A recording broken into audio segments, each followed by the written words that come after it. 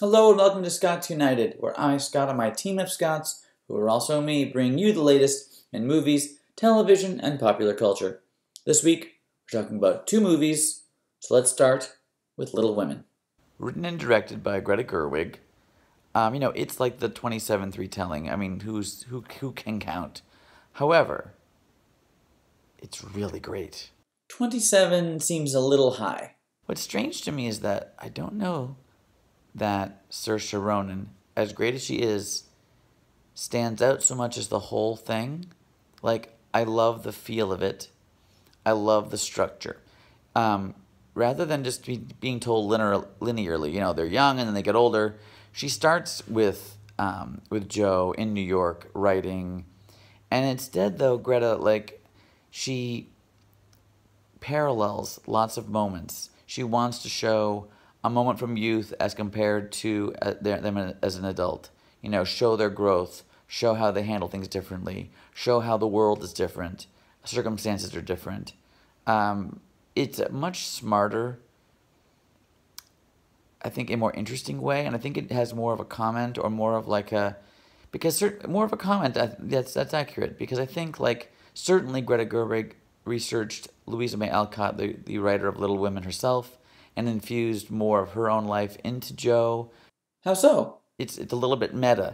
Greta Gerwig is intentionally wanting to compare moments, compare characters, and just draw your eye to certain things. It's sort of making it more of an obvious film, but not obvious it's so obvious, but the construct of the film is something Greta Gerwig wants you to see. And I think that's interesting, because you could just tell a linear story and want to, get your audience swept up in it, and that's enough. There's been some people picking at an end detail that I don't want to spoil, but it's because it's based off of how the book was published. It was published in 2 parts, and the publisher essentially insisted on a certain thing happening by the end that Louisa May Alcott didn't want to have happen, so a bit of that is in there too.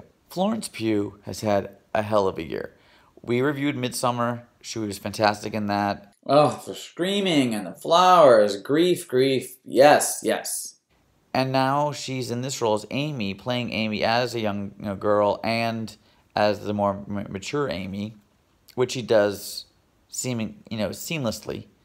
And really gives Amy more to do, and more the movie does, and Florence Pugh just infuses so much. There's a really delightful, wonderful, powerful speech she gives about just a woman's place at that time and options. But she's not the only one. Eliza Scanlon was so fierce and scary in Sharp Objects on HBO. And she's so sweet as Beth. Who else? And then you have Meryl. Then you got Chris Cooper. Laura Dern, who I really adore, period. And in this as Marmee. And we cannot not speak about Timothée Chalamet, who's just dreamy, but also quirky, and I like that. Laurie isn't just sort of like the dreamboat or the guy they all like. He's also a little bit rough around the edges, a little bit weird, which I think is probably closer to Timothée Chalamet, but in a good way. But it all works. Come on, there's something else. Hit me. And Louis Garrel plays Friedrich, and yeah, he's Frencher than he would have been in the book, but I'm not complaining.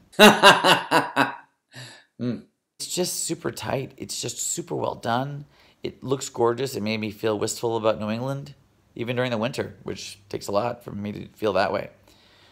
So definitely a recommendation, a real recommendation, and certainly a movie that I'm assured in my mind will be in the top 10 of the year. Top 10, heard it here first. And that list, of course, is still in development. But now we're going to talk about another movie. This one's available on Netflix, so you can watch it from home. So what you've heard is true. Marriage Story, which I've occasionally accidentally called Wedding Story, which it is not. Marriage Story, new movie by Noah Baumbach, would maybe more accurately be called Divorce Story, because it really does center around the divorce between Scarlett Johansson's character and Adam Driver's character.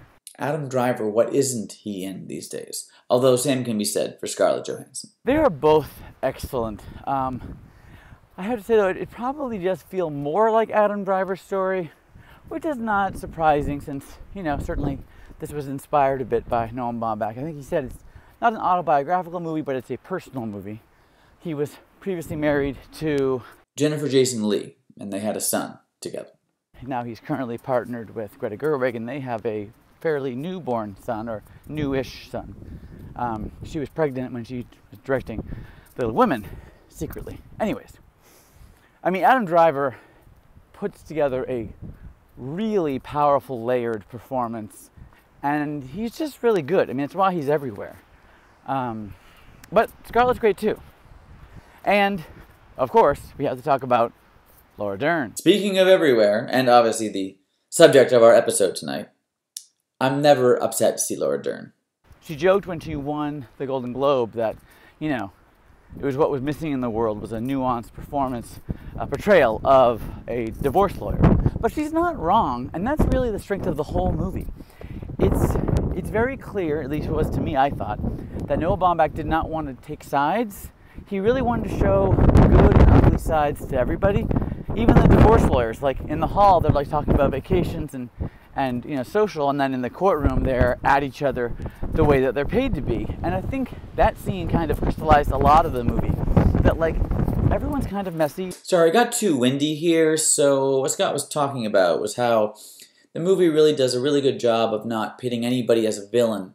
It really tries to show everyone from both sides, from their ugly moments, their bad habits, the things that maybe they're not great about, or things they did in the past that weren't great, but also how they are a good person and how they try to be a good person. And how that's messy, you aren't supposed to like somebody anymore because your sister, your daughter is divorcing him, but it doesn't mean that you don't, and that's life, and that's, I think, realistic. So there's a lot there, and it's really, it is speechy at times, and it does feel like a play, but it's Noah Baumbach. He's a talky director. That's what his movies are about, people and emotions and talking.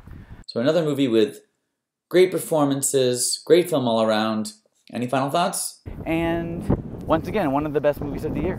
So that's it for us this week. Thank you for joining us.